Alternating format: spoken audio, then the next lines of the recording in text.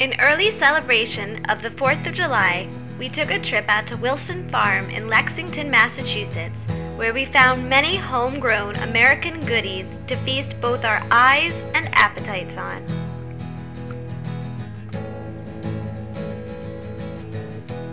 Lemon pepper chicken, our own marinated in-house. This is the summer grill blend right here.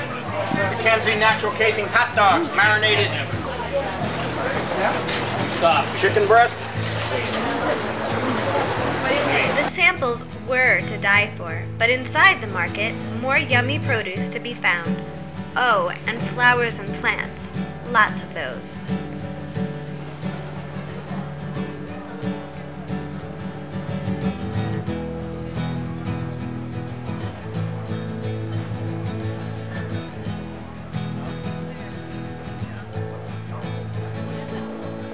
Ladies, this is the summer grill, mild Italian seasoning, both over here in the case, boneless, skinless, fully marinated, ready to drop right on the grill.